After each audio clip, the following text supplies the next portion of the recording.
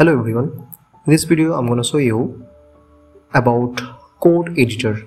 So first of all you go to Google Earth Engine, thereafter you just go to platform and click on code editor button. So it will redirect you on a code editor. Here you can see there are also 4 windows available. In the bottom you can see that is a map of a global coverage.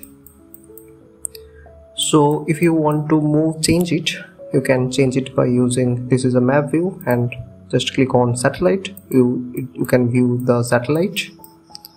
If you want to see the terrain, you can just check the terrain button. So now it shows the terrain of a global scale. Now if you do not want that, then you can uncheck it.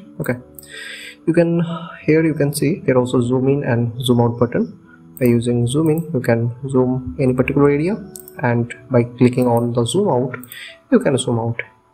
This is a geometry.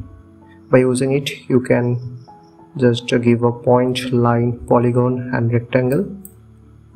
So you can use this geometry tool also.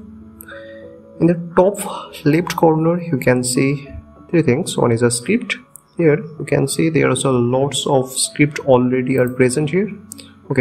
So in every particular, like image collection, code editor, user interface, etc, and in that there also lots of things are available. That like from image there are also normalized difference, hillside, land cover, cleanup, etc. In the document you can see there is a lots of documents are here. In the assets, here in the just clicking on new, you can upload any TIFF database, or like any image or any save file or CSV file on here by using the asset tools. In the script, you can write a script on here. So this is the area where we write any script. Like for example, I'm writing as print hello in single quote or double quote, just hello world.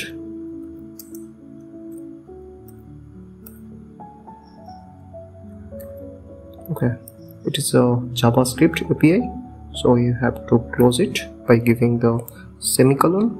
Then here you can save this code, or you can just run it by clicking on the run. So here you can see the code that is on a console output. You can see the hello world.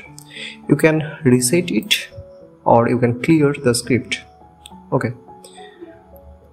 Here in the top right corner you can find there is 3 things. One is the inspector, console output and task. Now on inspector, you can inspect any particular location. For just I want to zoom in here, just click on here. You can see its latitude, longitude and the present zoom level. So this is the console output. Here you can get the output, anything written on here. If you just give the print commands, then it was give the output on here. This is the task manager.